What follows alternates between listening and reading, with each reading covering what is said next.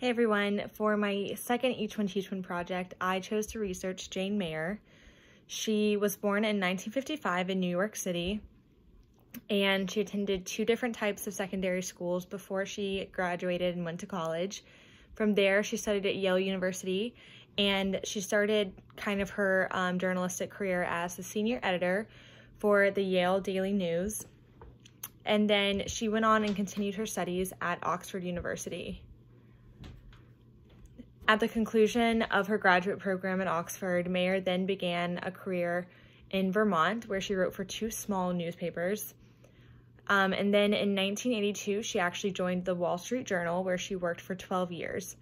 And during that time, she was the first woman to ever be named White House correspondent, while also working as the senior editor and front page editor for the Wall Street Journal, which was really impressive and still is. So those accomplishments really set the stage for her. She became a war and a foreign correspondent, and she worked on topics such as the Persian Gulf War, the fall of the Berlin Wall, and so much more. So then, aside from that, she actually became an author. So she moved from reporting to actually authoring books.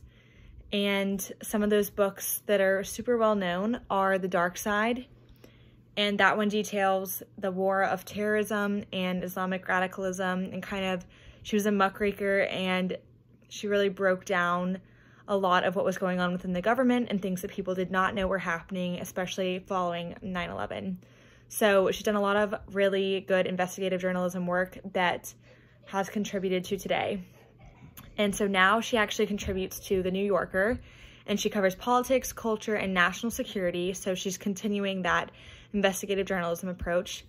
And going on from her novels, she actually has received many awards and accolades, especially for The Dark Side.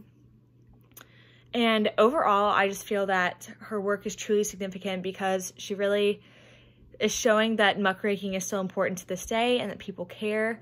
And she's able to work for some really well-established publications and continue that work, and that sets the stage for showing the public just what is going on within our country. And then she's really an inspiration for journalists as ourselves going into the industry.